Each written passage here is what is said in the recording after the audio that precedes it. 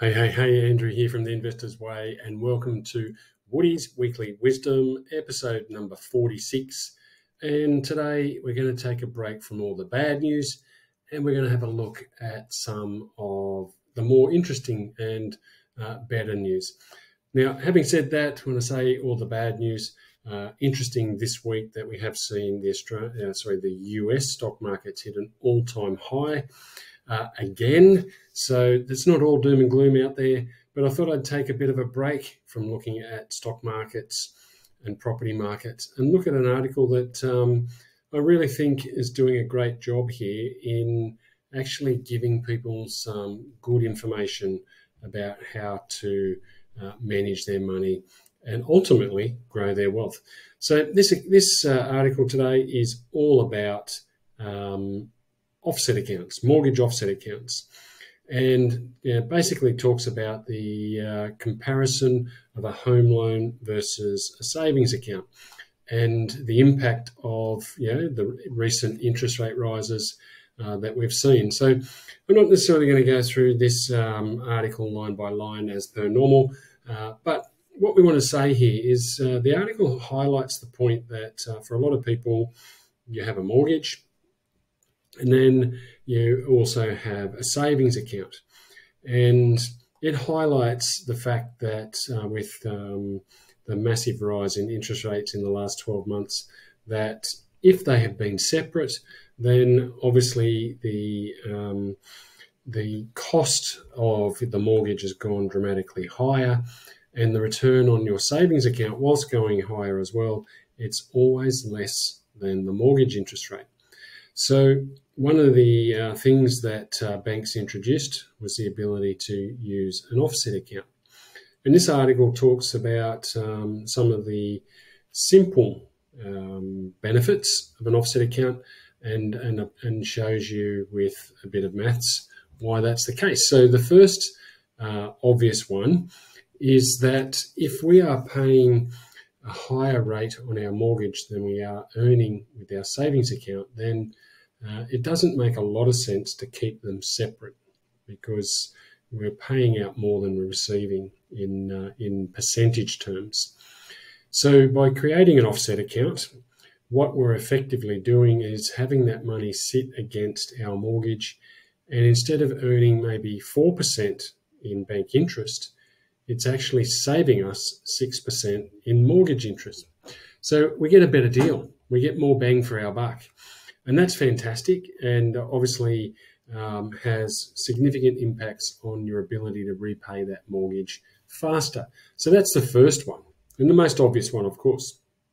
And then the second area that the article touches on is the taxation and the impact of tax on our money. So already when we're putting money into a savings account, that is after tax dollars. And so we've paid these outrageously high personal income taxes on that money. And so we've already given a chunk of our money to the taxman. But if we were to leave our cash in a separate savings account, then we're going to earn some interest on that, and we're going to then have to pay tax on that interest. And so the benefit, or the benefit to our long-term wealth is dramatically impacted by the loss of tax money. So in this example, it talks about anywhere on a $500 interest amount for the year, potentially losing between $172 and $235 to tax. So we're left with a much less amount for growing our wealth. So what it talks about here and clearly demonstrates is the benefit of having that cash sitting in an offset account. So we're not going to be earning any income from that cash, but we're going to be saving ourselves the mortgage interest rate on our mortgage payments. And so that means if we keep, and we are forced to under these arrangements, we keep our mortgage payment the same, the interest amount on each month is less, and therefore we're actually making a greater contribution to the capital component or the principal component of our loan, and therefore reducing the balance owed more dramatically, which also means we are going to pay it off far more quickly. So that's pretty much what the article talks about. And obviously, the secondary benefit of the offset account, not only is it paying down our debt quicker and reducing the amount of interest that we're going to be paying, but it also means we're not paying any tax on those savings. And therefore, we're getting 100% benefit for that transaction. And so that's fantastic, but that's about where this article ends. So for the benefits of my listeners, I wanted to give you some additional things to consider when it comes to offset accounts. So right now, we're in that region of 6 to 7% in mortgage interest payments. And so the question you have to ask yourself in terms of any cash that you're holding in an offset account is, could you do better elsewhere? So if you could earn more than 6% elsewhere, then maybe for your wealth creation purposes, it's more beneficial to have that money working for you in another investment rather than just offsetting your mortgage. Now, this is where it gets a little bit complicated because there's no guarantees in life. With the offset account, you know full well that you are going to be getting the 6% return or whatever your mortgage rate is, and having that impact on your reduction of your mortgage. So that's a known, it's given, and it's locked in. Whereas with an investment, you don't necessarily have that certainty, and so it just adds a layer of risk. But the simple fact is there are returns that are greater than mortgage interest rates available out there, and so it is a consideration. And so what I see a lot of my clients doing is having a bit of both. The best of both worlds, where they've got some of their cash offsetting their mortgage and some of their cash they're putting towards higher earning investments. And so that gives them the best of both worlds and enables them to continue to grow their wealth.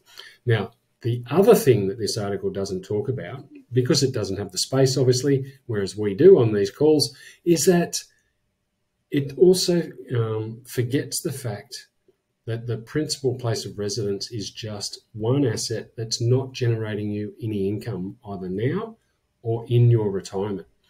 And so when it comes to growing your wealth, sure, it's great to pay off your principal place of residence and be debt-free in that respect because it is non-tax deductible debt, but it's not going to generate you an income either now or in retirement. So what the other consideration you need to take when it comes to offset accounts is, could my cash be better allocated to helping me accumulate more income-producing assets that are going to support me in my lifestyle? So sure, it might take me longer to pay off my mortgage, but at the same time, I'm accumulating investment-grade assets that are producing an income now and into my retirement. So it's not quite like most things in life, black and white. It's never black and white when it comes to how to use your money. But I just wanted to extend the conversation to include some additional factors to think about. So sure, you can do a lot by saving yourself tax on any interest you might have earned by just having it in a cash account. You will be paying your mortgage down more quickly because you're offsetting more of the principal component of your mortgage. So that's all well and good and great. But could that cash be better utilised to help you accumulate investment-grade assets that are producing higher returns than your mortgage rate and helping you accumulate more assets that are income-producing, that you could use that income in your retirement, which you can't get from your principal place of residence? So there's some considerations. I hope that's helpful. And that is Woody's Weekly Wisdom, episode 46 for this week. Do me a favour, leave us a comment down below. Hit the like and comment button if you're watching on Facebook or LinkedIn. And if you're watching on YouTube, hit the little bell to get notified when we release new videos, and smash that subscribe button if you haven't done that already. The more people who subscribe, the more people we can get this information out to and help people have better money outcomes. Hopefully that was useful.